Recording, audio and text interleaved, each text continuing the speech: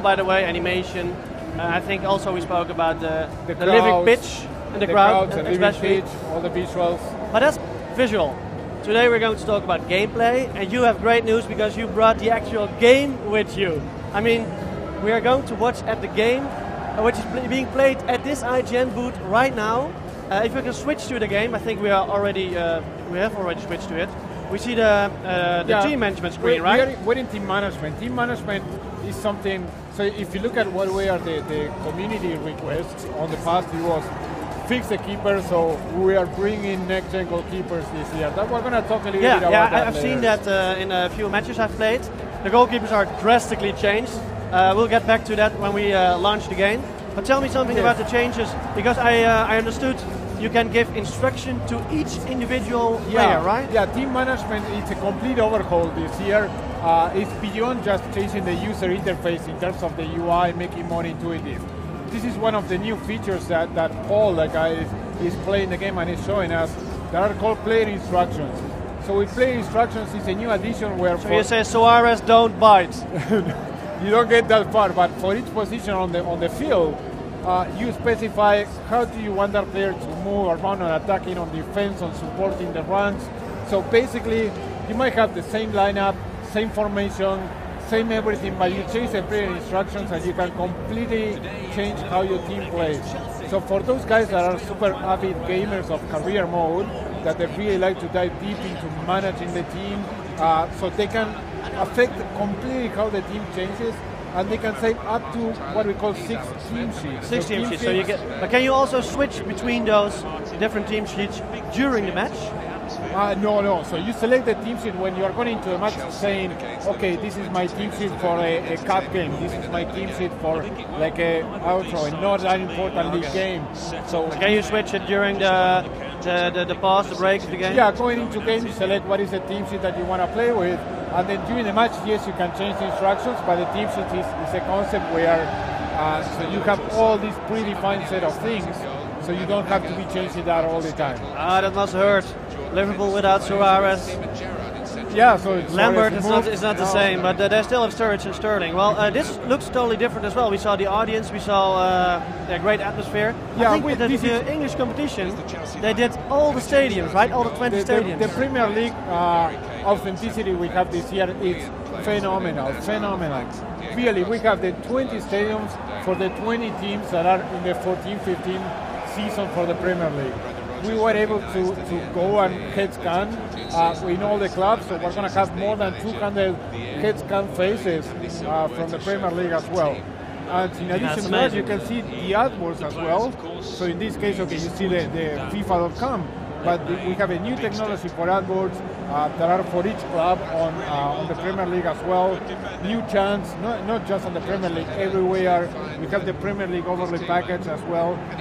Visually, the game is really outstanding, and you can see the living pitch. The living pitch. It changes during the match, but to be clear, that's only visual, right? It doesn't influence the gameplay at all. It really doesn't make sense to make gameplay changes. Here we see a goal of who is it? Is that a defender? Goal? Is it Fabregas? We'll see when he's close by. That's Fabregas. Yeah, he's a new kid in the team. Spanish. Well, what is he actually? Is he an attacker or a midfielder? I don't know. He plays everywhere. But he usually plays in several positions. But he looks phenomenal. Look at that. One of the new faces that we have as well. So this is an early goal. Liverpool is not stressed yet, I think, emotional wise. Yeah, but I want to remark here of the living pitch. So you see how the pitch starts getting deteriorated over time. This is not a random thing, so we are really tracking every footstep, every slide, the strength of that footstep and slide, so the pitch gets deteriorated like in real life. Like there are many things that really makes the entire experience really immersive, and that's why we call the tagline this year of Feel the Game, because that's about it. It's feel the game in terms of the experience, the atmosphere, but feel the game in terms of gameplay as well. There we have it. Oh. Did you see? Oh, that's a fault. That might be a penalty kick. But did you see the goalkeeper? I really like that because yellow card for Egger. Well, the goalkeeper was. I have not seen that animation before. I mean, he was diving through the ball. He did not. He wasn't able to catch it actually. There you can see that is new. Back, but already foul. Yes, for goalkeepers, goalkeeper is something that the community was really asking us for. And to be honest, yeah, but it was not. I mean, the goalkeepers in FIFA 14, they were like machines, like rockets. They flew to the ball fast pace. It was absolutely not realistic, to be honest. Yeah, so it's not making every goalkeeper like a Neuer. Like Neuer I mean, is a you would not keeper. even be able to play the ball around the goalkeeper, which is a pretty common way to score. There are many ways, new ways to score as well. So for keepers, so there are three main things. So one of them is reactions. So if you check in the past what we couldn't do, so keeper, once they made the decision, we couldn't change the decision on the fly. So if there was a ball deflection or something, they couldn't react. So right now, if the ball deflects, there is a curve, the keepers can adjust their legs, their arms, so they can react towards every change of situation to try to save the ball. New animation, so all the saves look much more realistic, but like a new AI as well, the AI of the keeper, so they can analyze much better the situation to understand, okay, do I want to catch the ball, do I want to just grab it, do I want to go slow, running, jogging, so many situations where you can now score like a tunnel goals, which is amazing. Well, this is a goal save as well from Peter Cech. Well, okay, that looks very cool, the goalkeepers. You guys did some other improvements, like the dribbling, for instance. Yeah. In what way did you change that? First of all, we wanted to have like a huge attention on responsiveness this year, like a huge focus on responsiveness. And that's where, as soon as you pick the controller and you play the game, that's what you feel. So we've been showing the game for the past 3 months, 4 months, like to a lot of people to try it out and give us feedback. The first thing that they think is, okay, it looks amazing, which it does. And the second thing is, oh, it's super responsive. Responsiveness is not something that comes, let's say, as a casual thing. So we put a lot of emphasis. One of those things was the new dribbling system. So the new dribbling system, it brings much more personality into a player. So if you're playing with Leo Messi, that is like a left-footed. He's like a mediocre player like Maradona. yeah. So no players like those. that is super left-footed. So when you're dribbling with him, you can see how he prefers using the left foot all the time and only using the right when it makes sense. We completely model the contacts of the boots with the ball, like the proper physics for that we didn't have in the past. So you start seeing these situations where the passing becomes much more realistic. So it feels so good that it's the entire game. It makes super responsive, so you want to continue playing all the time. What I noticed shooting, is, turning. What I noticed while playing the game at this at Gamescom 2 days ago, I noticed that it's much more direct, and therefore you can have more options. I mean, you can threat a defense to go solo or to pass, but I don't know what you're going to do, especially in multiplayer.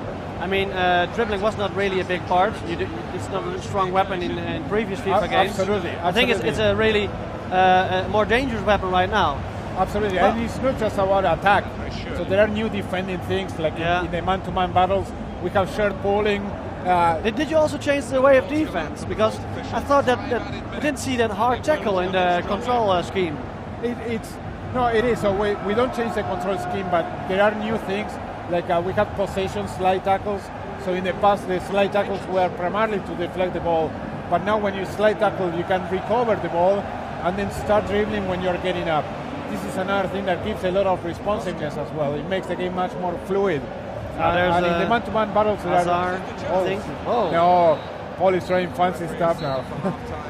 He's playing on the difficulty of semi-pro. I want to show you this, but Paul is skipping the match highlights that are really good. So we changed the highlights as well to make it much more relevant in terms of having letterbox, like a pulse effects, and really telling the story of the match. The highlights, but you usually skip them, like you did now.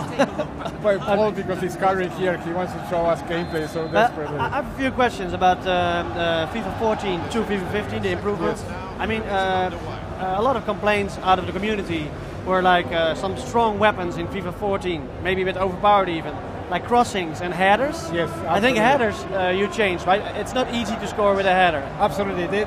Two main things on things that they didn't become exploits, but people were abused enough that we are our power I use it a lot. Our power headers is how they call it, and then some of the through balls. So we put a lot of emphasis. A lot of through balls were really strong as well, and especially because the AI defense was not really counting on it. It was really hard to defend. Yeah. How did you guys thought about a solution for that?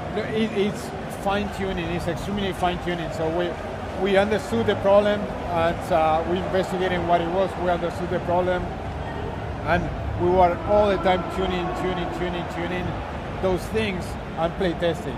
So it's all year long to make sure that the headers, the through balls, or any other case, or any other situation in football, it doesn't become like an exploit or a predominant way of playing. So everyone, if you want to play like a passing game, if you want to play like a speed game, regardless what is your way of playing the game, you should have a fair chance of winning it. And it's on the opposition to try to overcome, to find what is the weakness of that way of playing the game. And talking about ways of playing the games, we have two new mentalities. Two new mentalities of positions. One that is probably that we're seeing Chelsea is called park the bus. Yeah, park the bus. Yeah, that's Jose Mourinho's tactic. All right, yeah. Inspiring some of those things. Yeah, I saw that. There at the left. Park. Oh, it's actually a mode. Exactly. It's actually, that's cool. Because the other one is actually like all-out attack. And I did that the other day because I was 1-0 behind. And I saw even the defenders in the box. Opponent box. Yes, absolutely. Like, what are you doing here, man? So these are the situations, you know, when you watch, if you remember the Champions League final between Real Madrid and Atletico Madrid. So at some point Atletico was parking the bus, Real Madrid forgetting about playing good football and just throwing the ball. It's a shame though, but it's in the game now. Is it actual? Is it placeholder? Is it really? It is. You're really going to do it is in the game. He plays like that. And seriously, that's fun. The AI understand the context and start doing that as well.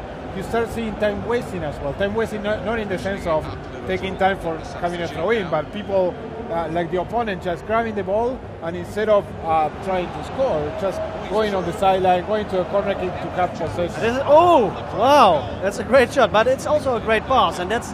Well, hopefully you guys tweak that a bit because I mean it's so hard to give that pass. I mean I'm playing football. I'm not the best, but I'm never able to give a pass like that. And I think if you're not Pirlo, Xavi, it's really hard to do so. Don't you think a pass like that, with what we saw before the shot happened, is a bit too strong still? You know, it's in our game, so we try to bring a lot of the personality. So what we use is we have a huge database of players, and they have attributes for everything: mentality attributes, physical attributes, attacking, defending, etc. So we want to have a fair representation of what each player is in real life, but at the same time, you that you are controlling the players with the controller should be able to control your fate. And all in all, we think it's a fantastic game that accomplishes what we were looking for this year. That is about huge responsiveness, having a game that is super fun to play, being online, being with your friends, like we're sitting together right now, or a solo in the board. So we really have a fun game to play that is accessible, you can master. It's fantastic. It's fantastic, bringing all that passion for football. And then in addition to that, we have tons of game modes, so not just career mode. There are many new things that we're doing in Ultimate Team. That is our I play mostly seasons, but season is good. And so one new feature that we have in seasons, you know that one thing that was annoying in seasons is that every time you finish a game, you need to set up everything again. Yeah. So now what you have directly as soon as you finish the game is a play next match. Okay. So I can revenge myself faster. Exactly. It reduces the friction. We have something similar in clubs that we call round-based multiplayer. So we got inspired in first-person shooters. You know that you play the game, and at the end of the session you have a countdown, and then you are jumping to the next session. Well, we have the same in clubs. So you don't have to set up and everything again, but you'll just carry over and over and over. So you do what is the most important thing to use. That's good. That's a good usability improvement. All right, very cool. Absolutely. So this game is only a boring 1-0 victory. You cannot expect more from Chelsea, I think. Let's try to see the highlights now. Okay, the highlights. Let's look at the highlights. You see some of the emotional reactions. He is annoyed. He wants to win. He actually scored. Why is he annoyed? Well, Cesc Fabregas has always that kind of face. But you can see more the new lighting system that is physically based training, and this is what I was talking about, the highlights. Much more production value, like a real football. So if you were hearing this is intermixed with music. 1-2 combination. Talk about it. Almost had it. You can see a goal, the reactions on the bench. Why is Courtois not keeping? Oh, that's not Courtois. Yeah, that's Courtois. He's the second goalkeeper. Well, we don't know yet who's going to be on the starting 11, so... Czech is a pretty decent goalkeeper as well. Tim Howard, actually, the US goalkeeper. Did you guys use him? Because he did a great World Cup? He was in the studio, I think it was 2 weeks ago, doing like a mock-up session for us.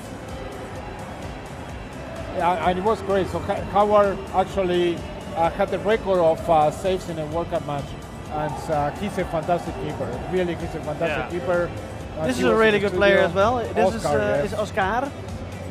Oscar. He was only the one Brazilian player who actually played really good, actually, I think. Well, you think in the World Cup? Yeah, in the World Cup. I think Thiago Silva was the key player for Brazil. He wasn't there in the semi-final when they needed him. Not having Thiago Silva against Germany, I think they suffer more the absence of Thiago Silva than Neymar's absence. That's fantastic, that's right.